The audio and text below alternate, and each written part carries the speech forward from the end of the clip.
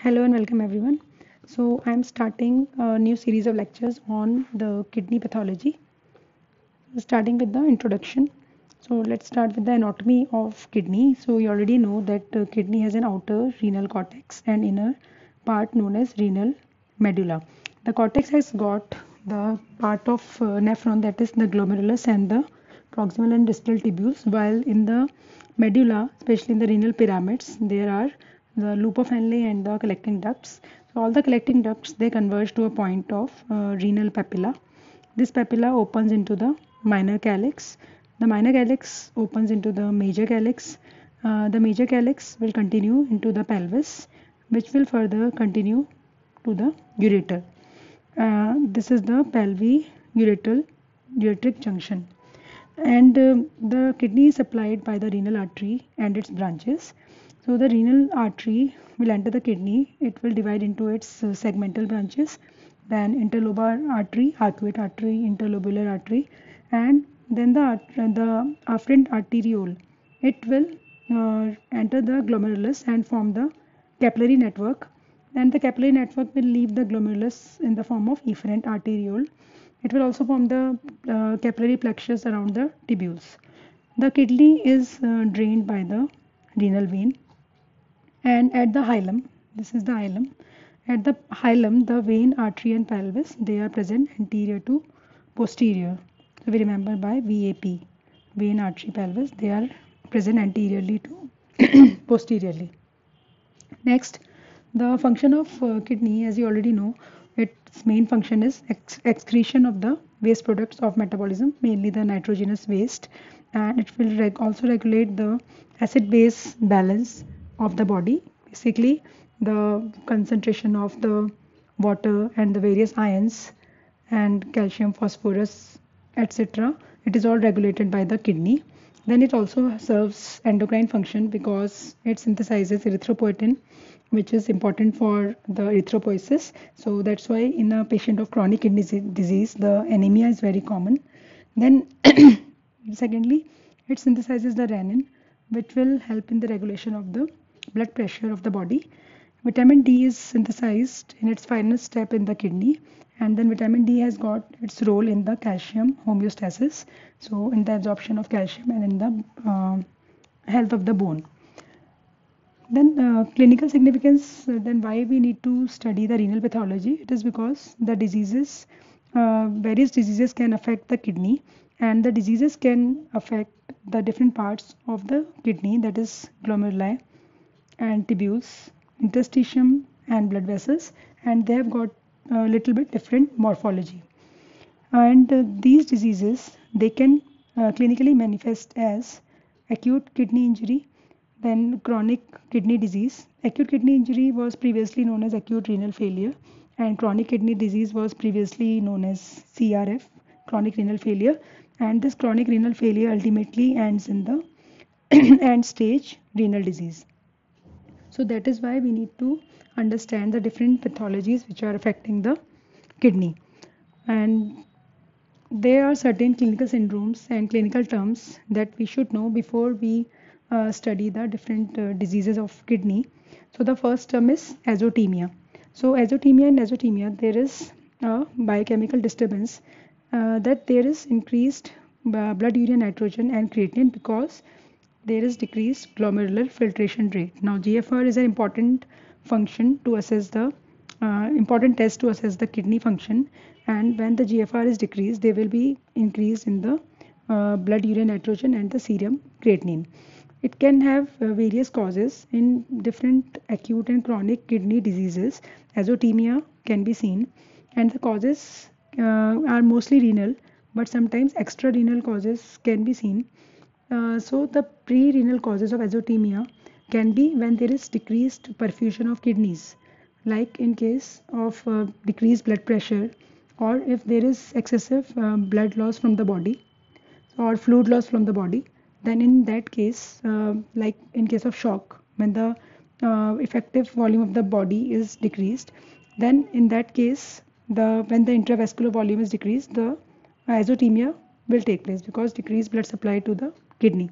And the post renal causes may be when there is obstruction to the flow of urine. So in that case, post-renal azotemia will be seen.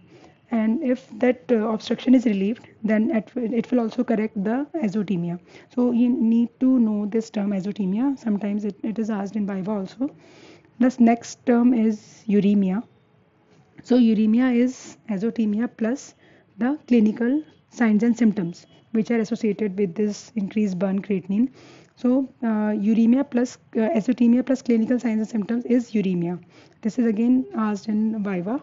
And when there is uremia, it signifies that there is failure of the renal excretory system, and that there are metabolic alterations in the body. So and sometimes secondarily there is involvement of gastrointestinal system. So there can be gastroenteritis, nerves can be involved resulting in peripheral neuropathy, and even sometimes heart is involved and there can be pericarditis. So that is called uremic pericarditis. So uremia can result in it can affect the kidney as well as the systemic organs. Next is very important, nephritic and nephrotic syndrome. This we will study in detail in the coming lectures. And nephritic syndrome, it is again a clinical syndrome, and it is seen in number of glomerular diseases. Now glomerular diseases we will discuss in detail later. It can be caused by primary diseases of the glomeruli and sometimes systemic diseases like diabetes, hypertension or amyloidosis. They can also cause the glomerular diseases, where it can manifest as nephritic syndrome. And the inflammatory glomerular diseases, they manifest as the nephritic syndrome, in which there is hematuria, then proteinuria and hypertension. An example of a nephritic syndrome causing disease is post streptococcal glomerulonephritis. And another example is rapidly progressive glomerulonephritis, in which there is acute nephritis along with rapid decline in GFR. So GFR will decrease rapidly within days. The second syndrome is nephrotic syndrome. Again, it is because of glomerular diseases, and in this there is defective filtration, because of which there is heavy proteinuria. So this range, this you have to remember, more than 3.5 grams per day, and this is known as nephrotic range proteinuria. If proteinuria is less than this range, we call it subnephrotic range proteinuria. When there is excretion of proteins in the urine, then there is decreased albumin in the blood, resulting in hypoalbuminemia, and again this will be associated with severe edema, because the protein loss is occurring from the blood, so there will be edema, and along with that there is hyperlipidemia and lipiduria. So these are the components of nephrotic syndromes, and very commonly these are asked in the Viva, and we will take it in detail in the coming lectures.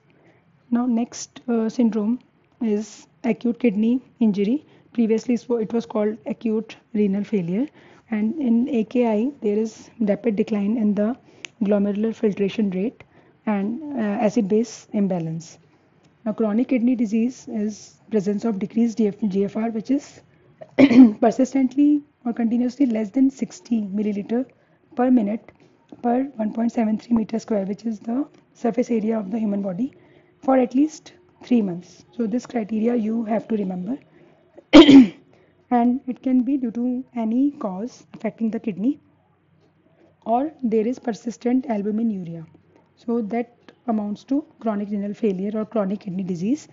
Normal GFR, again you should remember the range, it is 90 to 120 milliliter per minute, and in case the GFR falls below 15, then it signifies kidney failure.